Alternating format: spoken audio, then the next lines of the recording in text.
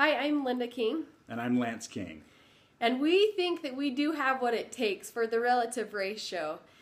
We have done lots of research on our family lines, and as far as my motivation is, I've come to a roadblock where I have discovered that there might be a Native American relative in my line, but I don't know for sure what tribe she belongs to, or if she really, the story goes, if she really was Cherokee, and how much percentages of Cherokee that me and my family might be.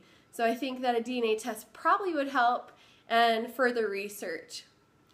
The legend in our family goes that we, having a King name, may actually descend from royalty.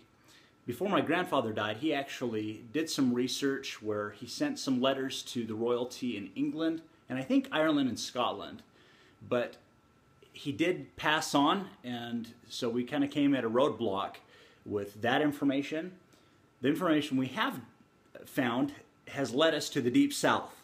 And so we know we're from the Deep South, Alabama, Florida region, but we want to connect the dots and again, feel like we have what it takes to make this connection happen.